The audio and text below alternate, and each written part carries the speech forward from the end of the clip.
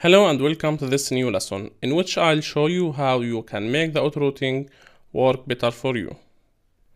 Now let's start by getting rid of these green items. This means that these items are placed in a wrong way. So let's start by moving these items a little bit here and there until we reach a point. For sure, if you want to view item, press Shift plus S to view different as you can see here. You can simply drag and drop these items. You can rotate it using the space bar and move this here.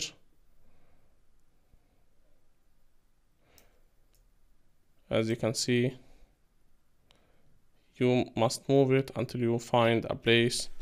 Let's see if we can move it to the okay.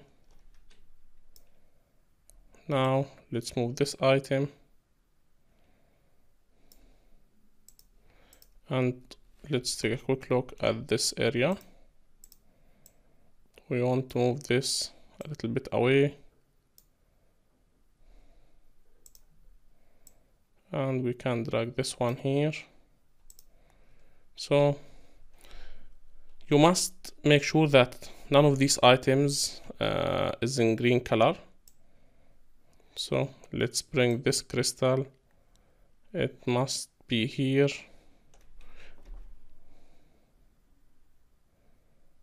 Okay. Let me drag it again and place it here.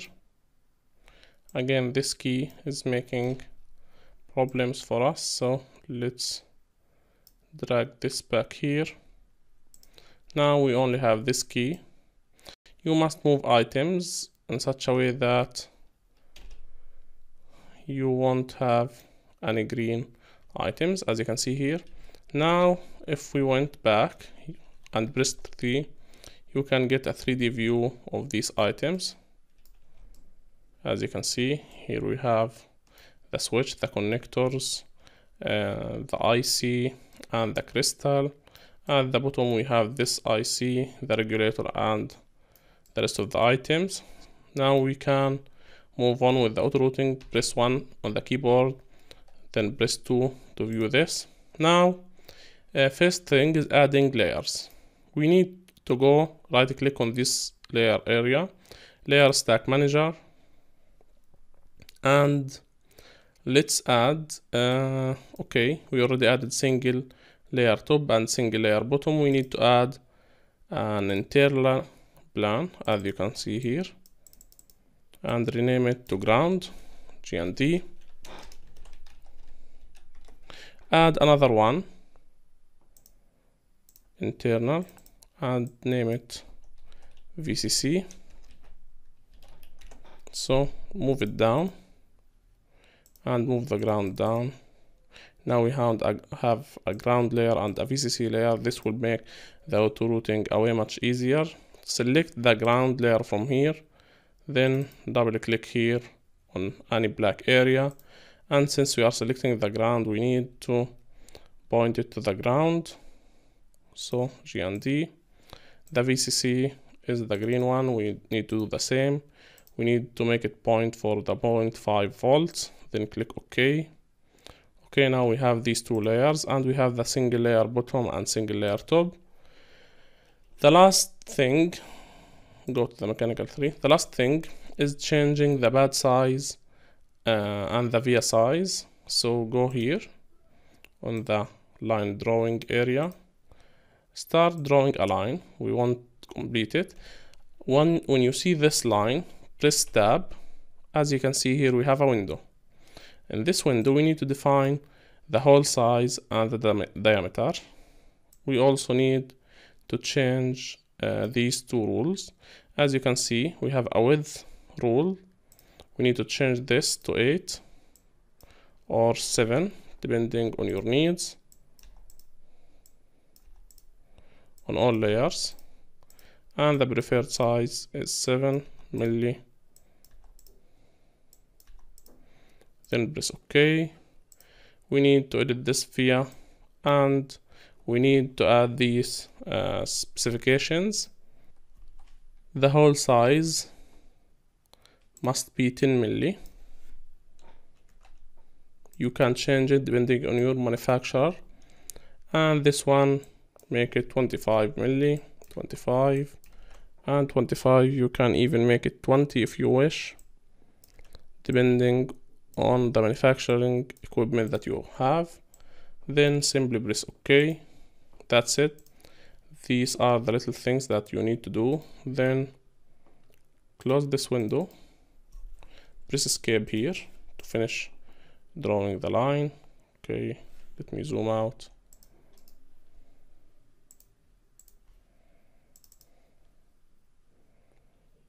Okay,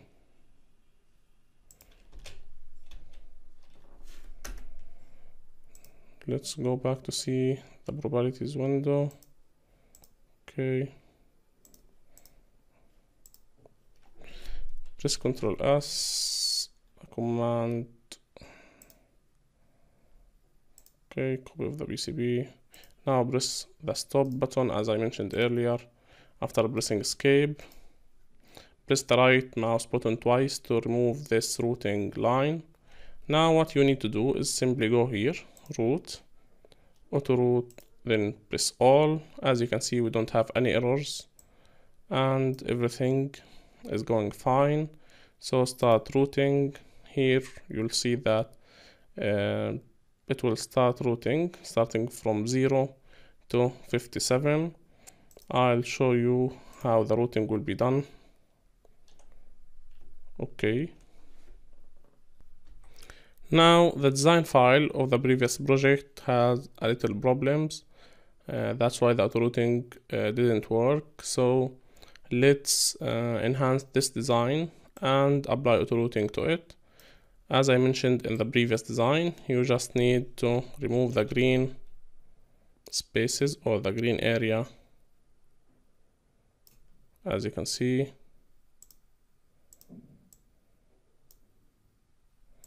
let's move these items. Okay, now we have this one,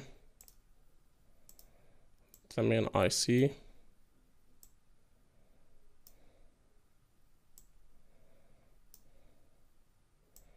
We need to move this so that we can place this IC here.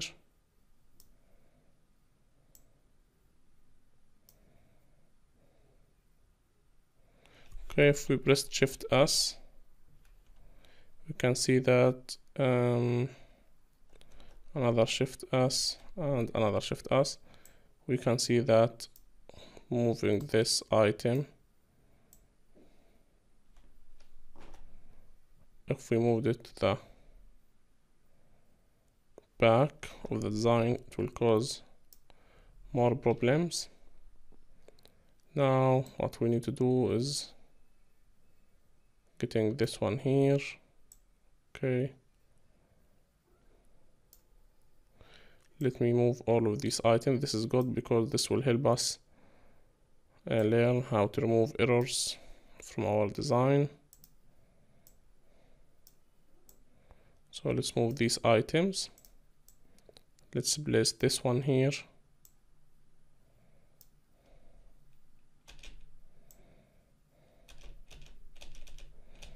Okay,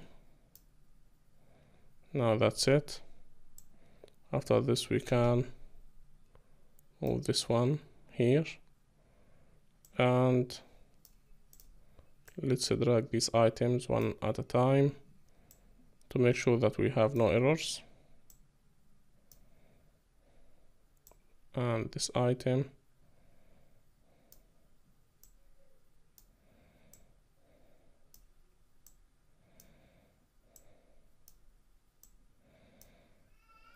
okay, now let's move this,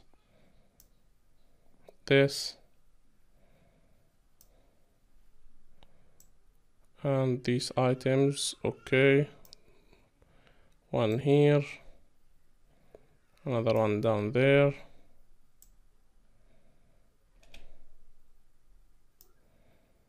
and another one down here.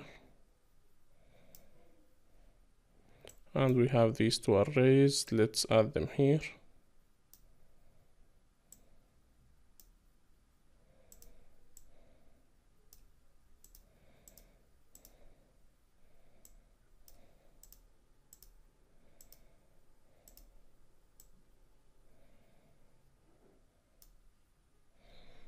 Okay, now again we have this key.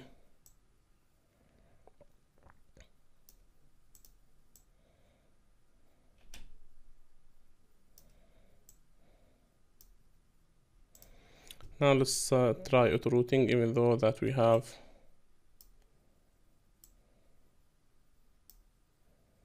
this item in green. Let's try the autorouting thing. So root, autoroute all. Let's root all to see. As you can see, 16 of 557 and counting, 24, 26, 28, 29. We might have one or two unrouted lines because we have this in green. If I rearranged all of these items, I can get it done. But for me, I recommend that you go to the official Arduino website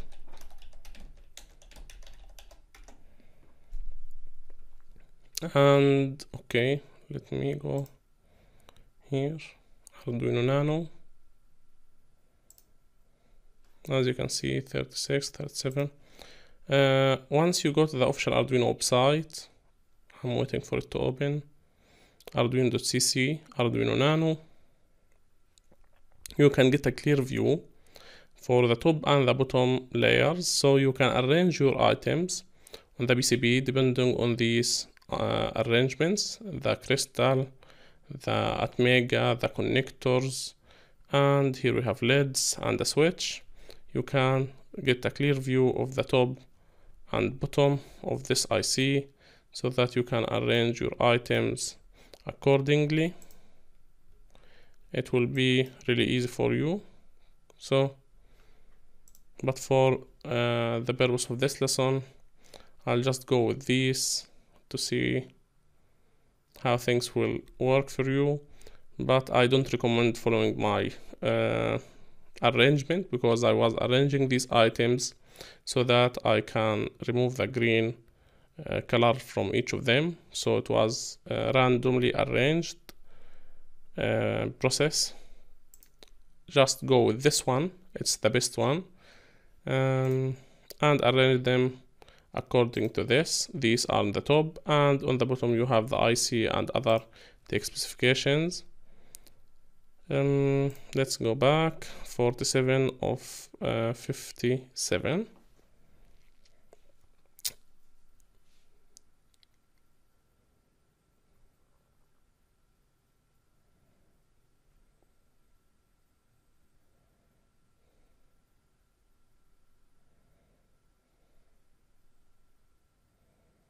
As you can see, 49 and 48, it's trying different paths, but as I mentioned earlier, it won't work out for us because we are arranging these items in the wrong way.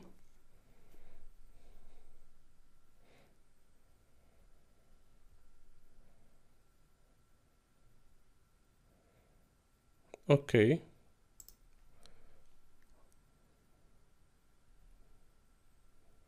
Now it's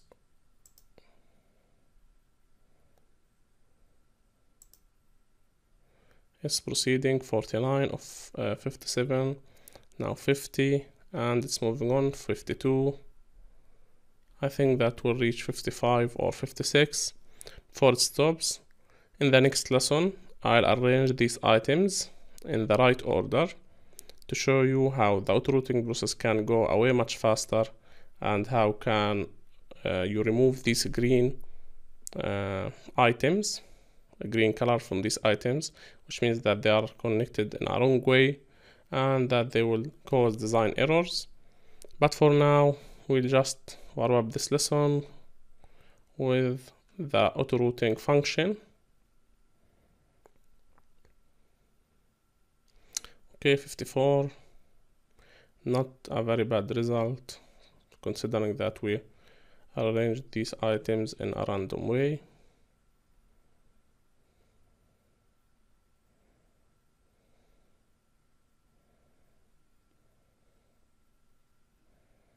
Okay, now as you can see, it routed 96% of the board. So we now have two lines that need to be routed, 55 of 57, 56, so 96%.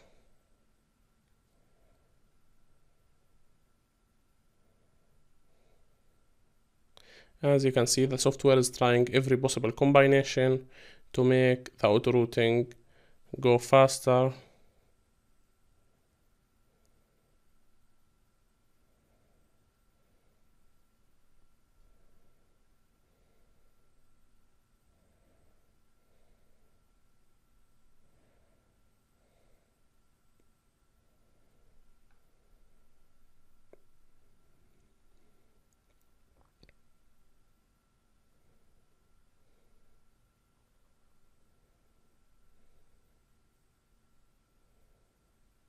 Okay, I think that will go with 55 or 56 at most. Again, in the next lesson, I'll show you how to correct these items depending on this design here, and have the auto routing function works correctly for you. So, okay, now let's stop the auto routing and finish this lesson. It routed 55 out of 57, even though that we have all of these items wrongly arranged. But that's it for this lesson. This is how you can make your auto routing better by moving few items, by defining 4 layers, top and bottom layers, ground and VCC layers, and by changing the via size and the route width. That's it. If you have any question, please ask in the Q&A board. Happy learning.